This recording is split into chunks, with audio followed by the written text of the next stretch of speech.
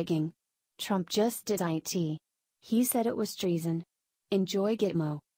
President Trump's first year in office has been filled with turmoil from the liberal plot to pin some sort of illegal activity on him. It is the prerogative of law enforcement and the legislative branch to investigate any person, no matter how powerful, if they think that there might be collusion at play. However, that power is being abused to the point that the investigation is dragged out like a PR nightmare for the person being investigated. In the case of President Trump, his entire tenure as president has been spent running the free world while fighting off one allegation after another.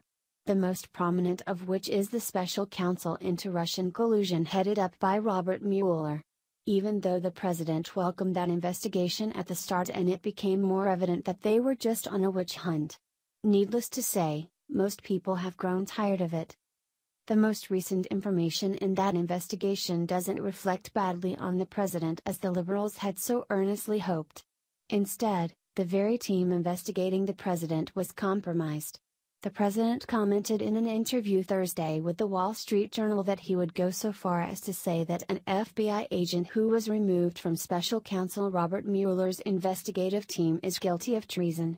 The Daily Mail reports that this comes after the text messages of the agent were released in the course of the investigation. He was referring to Peter Strzok, an FBI agent who had been assigned to work on Mueller's team investigating potential ties between Russia and the Trump campaign.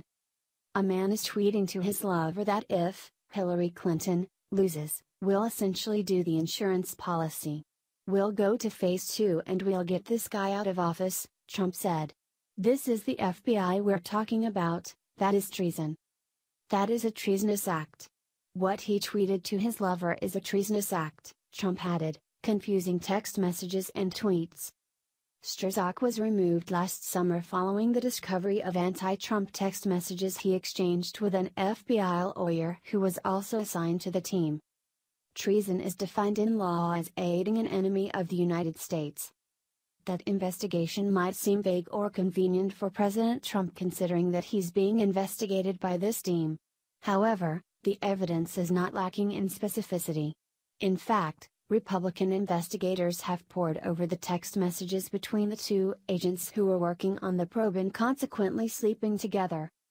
Buried among the 10,000 text messages between the pair are several that make reference to specific journalists, parse articles mentioning the Bureau, and include language that could indicate advance knowledge of publication of news stories.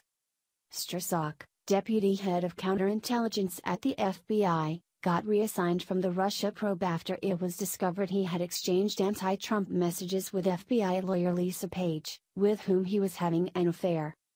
Strzok got reassigned to the FBI's Human Resources Department in August. Another message refers to a Washington Post article that laid out a timeline for the Hillary Clinton probe. Sorry, Ripitsky called, Page wrote, mentioning the FBI's chief of staff. Timeline article in the Post is super specific and not good. Doesn't make sense because I didn't have specific information to give.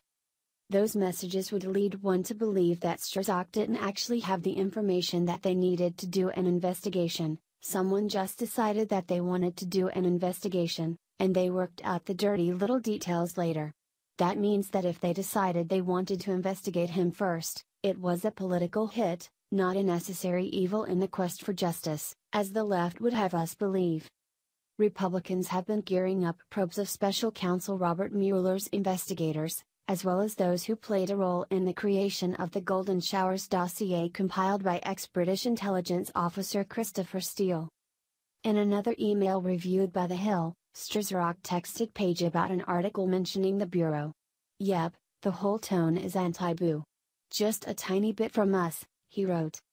Page texted in response, makes me feel way less bad about throwing him under the bus to the forthcoming CF article, using an abbreviation that is unclear.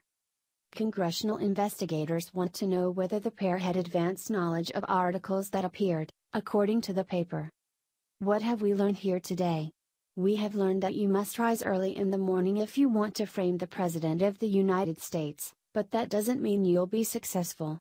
Also, just because you're sleeping with someone, that doesn't mean the legal marital privilege extends to them.